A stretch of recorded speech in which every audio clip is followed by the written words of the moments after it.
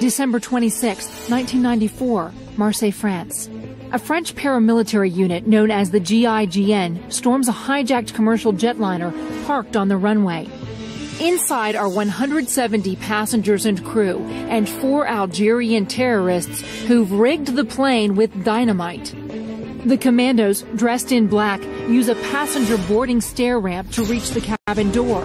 The stairs are too high and block the door. The commandos finally pry it open. They enter into a hail of gunfire as the terrorists, who are all in the front of the aircraft, unload their weapons. Flashes are seen through the cockpit window. No one knows if the terrorists will blow up the plane. The terrifying incident begins 2 days earlier when Air France Flight 8969 leaves Algeria for Paris. 4 members of the armed Islamic group board the plane, dressed as airport staff. They take over before takeoff by killing 2 passengers and threatening to blow up the plane. They demand the release of 2 political leaders and direct the plane to fly to Paris, but the runway is blocked by the military. The terrorists release about 60 passengers, mostly women and children, but then kill another passenger before the runway is cleared and the plane is allowed to fly to France. They said that they are going to kill 1 passenger every 30 minutes. Without enough fuel to reach Paris, the plane lands to refuel in the French port city of Marseille before dawn. That's where the high-stakes raid takes place. All 4 terrorists are in the cockpit with 3 crew members. At this moment, the 4 terrorists were in the cockpit with us.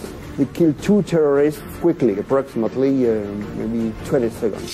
Suddenly, a person appears through the blown-out cockpit window.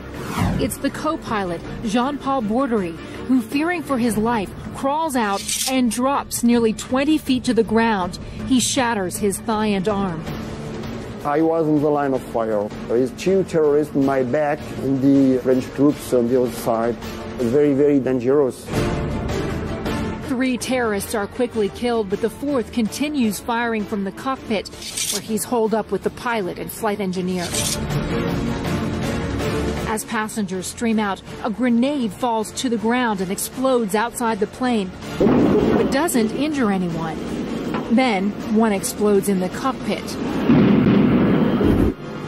The 4th hijacker is killed.